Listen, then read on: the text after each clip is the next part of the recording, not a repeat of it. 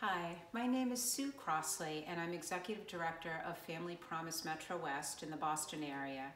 And we are so proud of our network here for two reasons. First of all, the numbers alone, and second of all, the diversity.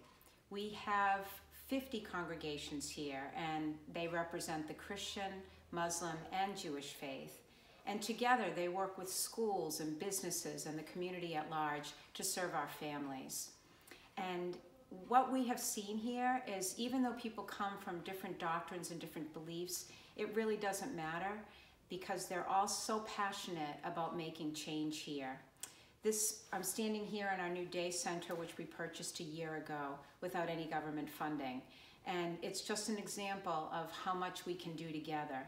We have a real home for our families now because of our community of support. So I thank today Family Promise National for coming up with this unique idea and approach to family homelessness.